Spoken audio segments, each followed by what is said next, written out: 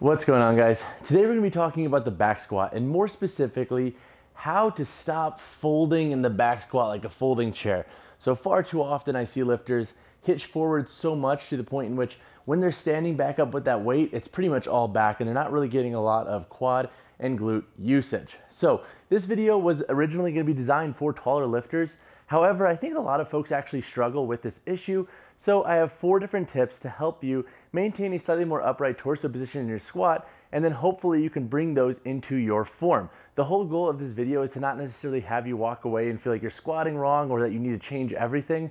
Instead, what I want to do is provide you with a couple of tips and better ways to conceptualize the squat as a whole. So tip number 1 is to elevate the heels. So this could be wearing weightlifting shoes, using wedges. However you want to elevate the heel, it can be a fantastic means for helping you maintain a more upright torso position.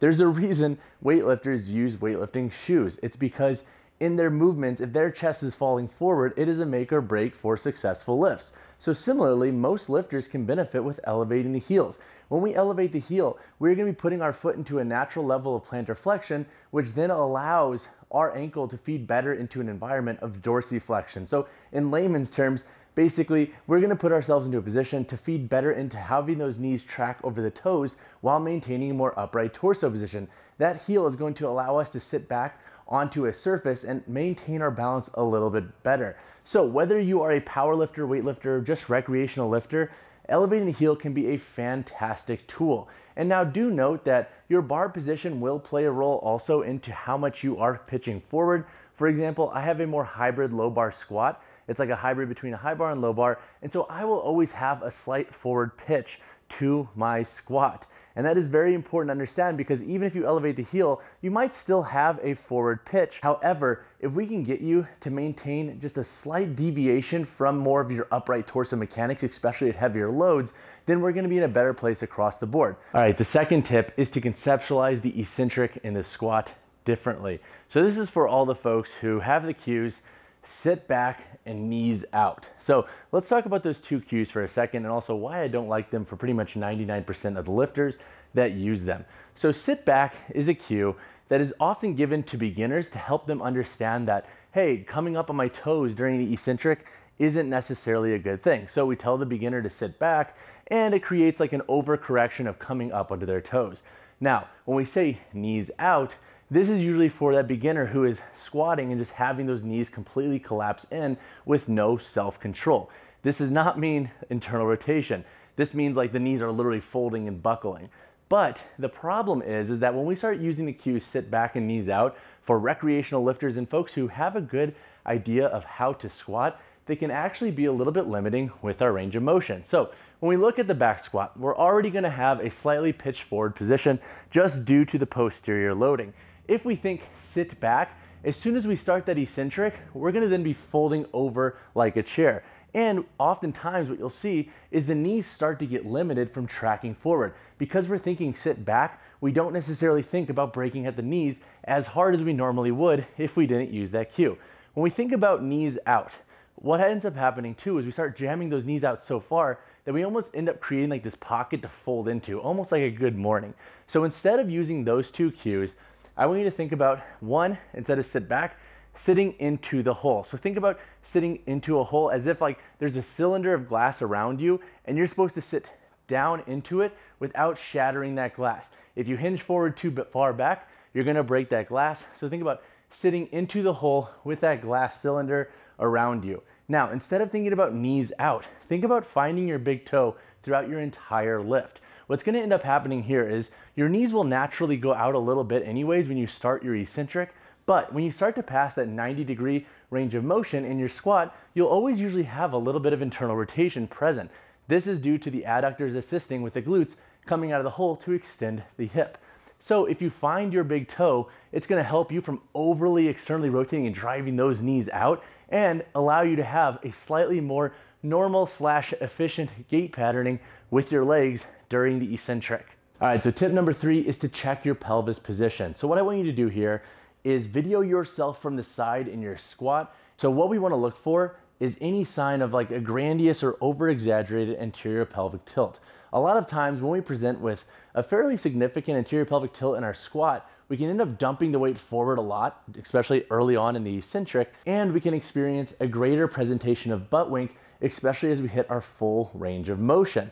So what I want you to do is video yourself from the side, look at your pelvis position, and if you do notice that you do have a pretty significant anterior pelvic tilt, all I want you to do is think about just bringing your glutes in slightly and think about contracting them a little bit.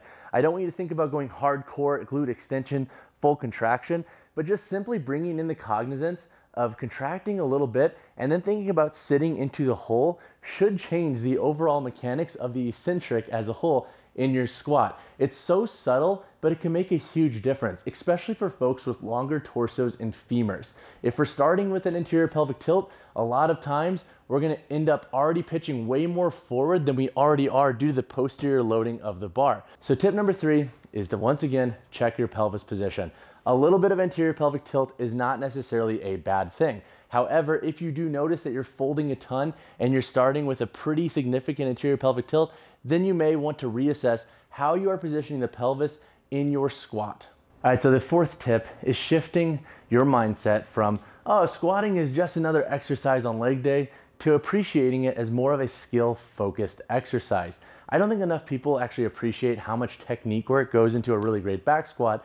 So taking your mindset and then thinking about how much technique and skill goes into this movement patterning can be a game changer. So within this tip, I'm gonna talk about 4 different things to help you improve your skill of squatting.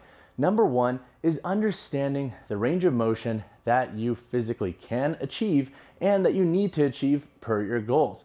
So this is understanding things like specificity if you're competing in strength sports, or just understanding that, hey, if you are a very tall individual, squatting ass to grass may not actually be that optimal for you. If you can achieve better ranges of motion doing things like hack squats, leg presses, etc., only achieve the range that you physically need to achieve depth in your squat, so you don't put yourself into a position where the prime movers aren't actually able to do their jobs. So an example here would be somebody who, like myself, is really tall trying to squat high bar. If I try to go ass to grass, even with an elevated heel, so literally bring my butt cheeks to the back of my shins, what ends up happening is I end up folding forward a little bit and I end up having a ton of butt wink. Instead of going ass to grass just for the sake of doing it, I can achieve depth but also not put myself into a position where the adductors, glutes, and quads are not gonna be able to do their job. If I wanna go for full range of motion, I'll use unilateral variations, hack squats, or other exercises where I can use constraints to help me achieve better ranges of motion per the prime movers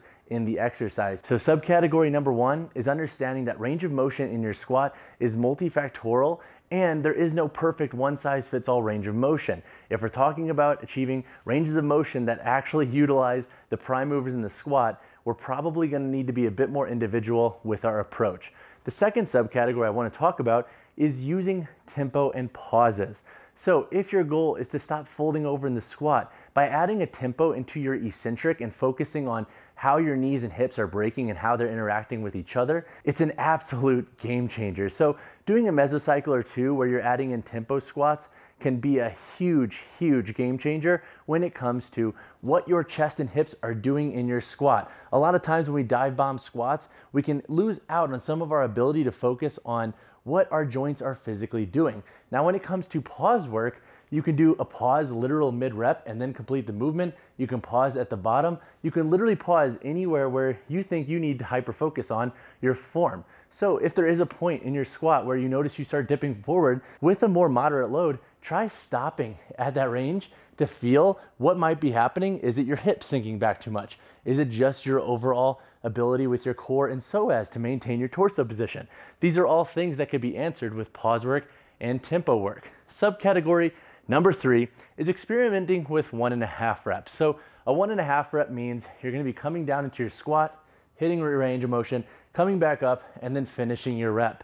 So these are great because that abbreviated range of motion coming out of the hole can really help you focus on how your torso and hips are interacting when it comes to creating momentum out of the full eccentric in your squat. So when you're shifting to a standing from a squatting movement patterning, how are your hips and torso engaging with one another? 1.5 reps can really help you focus on what you're doing there and how you can better position and sequence yourself in your squat. Subcategory number 4 is understanding your individual thresholds. So Everybody will have certain thresholds in which the task at hand is going to cause their body to sequence slightly differently than it would sequence with lighter and more moderate loads.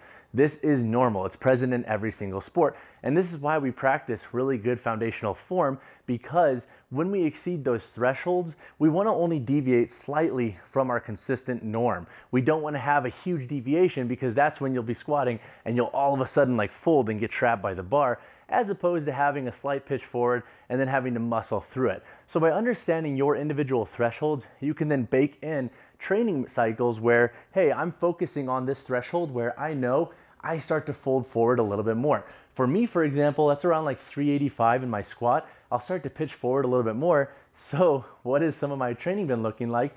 A lot of wave loading with a lot of skill work around that exact threshold. So this gives me a lot of exposure to weights and loads that are very similar to where I start to have that presentation of more forward pitching, and where I could focus on just the overall skill of navigating around that as I squat. So then that way, as I get more tired and more fatigued, I'm not deviating from this consistency. So subcategory 4, understanding your thresholds. We all have them. Our body will always sequence to be most efficient per the task at hand, and understanding where those thresholds lie can help you better conceptualize your squat and then program for it. All right, guys, that wraps up this video talking about the squat and how to stop folding like a chair in it.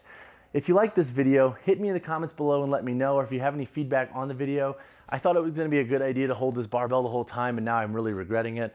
My right arm is like going numb, so doing it for the clips, everybody. But as always, drop a like on the video, subscribe to the channel, and if you have any questions, once again, hit me in the comments below. I'll see you guys in the next one.